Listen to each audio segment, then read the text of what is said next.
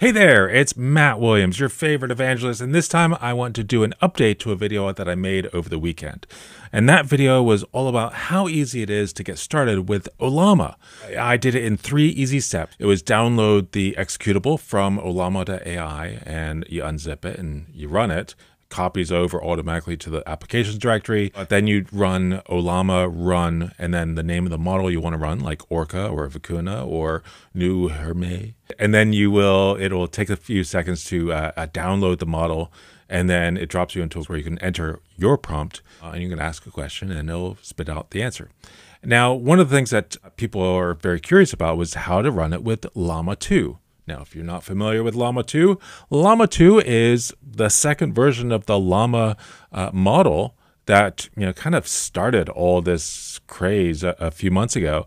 It comes from Meta, the company behind Facebook, and Llama2 is this new model, and people are really excited about it. So, how easy is it to get started with Llama2 on Ollama? So all I have to do, I'm here at a command prompt. I'm going to type in Ollama, run Llama2. As you can see, I've done this a few times. And then I can say hi. And this is going to take a few seconds. Okay, there we go. Hello, how can I assist you? I've got Llama2 running. And now I can ask you a question. Why is the sky blue? We're working on making this a little bit faster. And that should be coming out. That update should be coming out pretty soon, but it's already pretty fast. So we got a nice answer here. I'm going to cancel out of this and run that again, but with that verbose option. Now, verbose is really nice if you want to know how fast is this model running, how long does it take to load, and how long does it take to process the answer and eval the answer. So let's go with that hi again, because I don't know, I like to say hi at the beginning of my conversations with my AI. And so there it is. At the bottom, it's got this tokens per second. So the eval rate was about 36 tokens per second, which is pretty cool. Why is the sky blue? But here we go. There he is. Hello, that's a great question. This is why the sky is blue.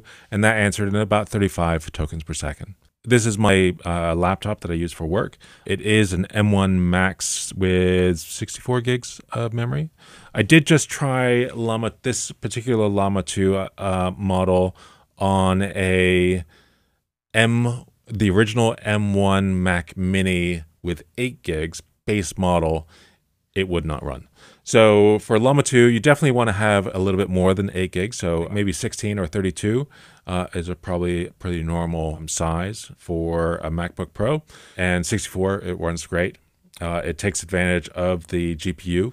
Yeah, so I just wanted to do that quick introduction to how easy is it to run Llama2 on your Mac, assuming you're using an Apple Silicon Mac. We will have Intel Mac supported sometime soon, as well as Windows and Linux.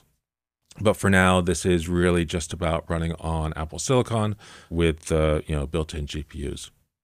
Okay, that's it. Thanks so much for watching, and goodbye.